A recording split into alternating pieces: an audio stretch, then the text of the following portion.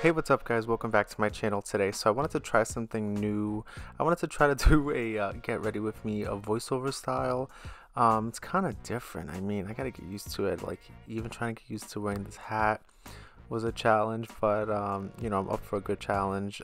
You guys already know how I get with my hair, so you know, okay. Oh, what the heck.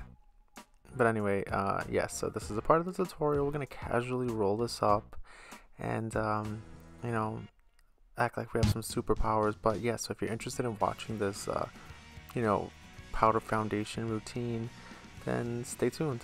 Yeah. So let's begin. So here I'm casually pointing at my face. It assumes like I'm saying that my face is a no-go. Definitely not. I wish I had something simple. I know the perfect solution. And don't forget the Laura Mercier hydrating primer so your face doesn't look dry and the powder looks smooth. Definitely after that, you could definitely tell that I put too much. You don't have to put this much product. It starts to feel really good, but like I know I'm wasting money, so it feels bad. So just gonna massage that in, get it in. As you can see, that glow and interruption with a casual fight with this hat because this hair underneath is crazy. But yeah, so smooth it into the skin. Nice and smooth, and we are ready for the powder. Hiya!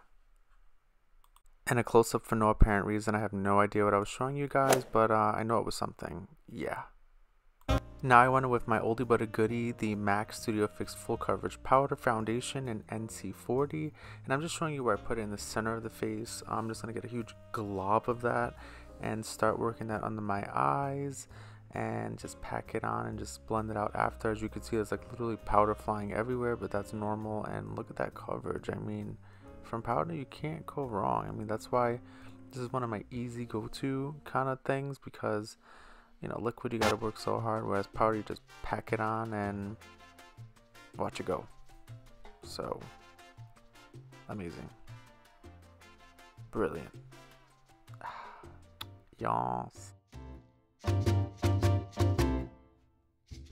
Alright guys, so just like the other side with the NC40 to highlight, now we're going to use NC45, the same Studio Fix full coverage powder, glob that on, what am I saying, and like just basically act like you're going to bronze up and contour the skin.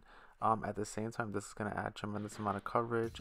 As you can see, you know, you just want to build it up, and don't get scared, because with powder you could literally always blend it out and it will work out. Like right now, that contour, that side is looking crazy, but you have to trust the process. Okay. Yeah. And now here we're taking that same NC45 and using it to kind of contour the nose.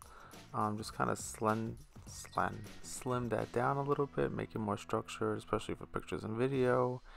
And you know, just kind of make sure everything's nice and snatched. Alright, so far not looking too bad, not too shabby. Yeah, damn hat is always in the damn way. But maybe I'll just cut my whole damn head off and I don't have to worry about it. So just to be a little bit extra, I'm gonna go with Anastasia Cappuccino bronzer as kind of like a contour shade a little bit. Just gonna pop the cheeks and ooh, that looks a little strong. But like I said before, we're gonna make it work. So fast forward this little mess here. We're gonna get those cheekbones popping, so don't worry at all. Snatch the nose, give us a little Kim life, and that's about it.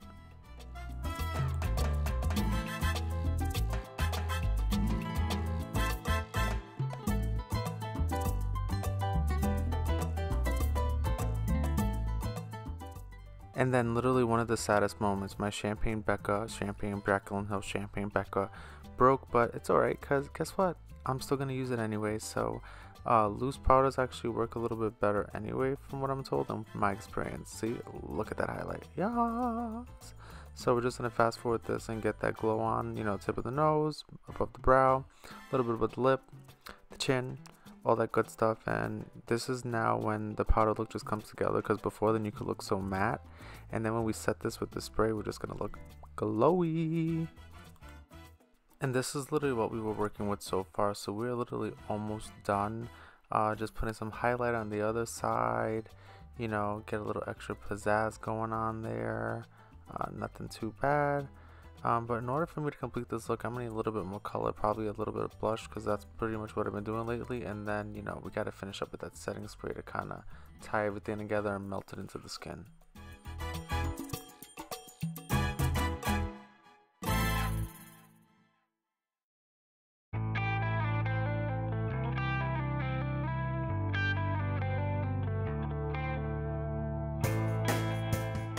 And then you just want to throw your palette at, no, not today. And then literally the moment we've been waiting for, our Morphe continuous setting spray to really lock this in and just keep this going. No, that's not P, that's setting spray. Look at these couple different angles, act like you're at a photo shoot, highlight popping, you know, so innocent, can't help it. But that is the finished look. Thank you guys so much for watching. Please like, comment, and subscribe. Let me know if you like this content. Probably won't do it again, but it was worth the try. Deuces.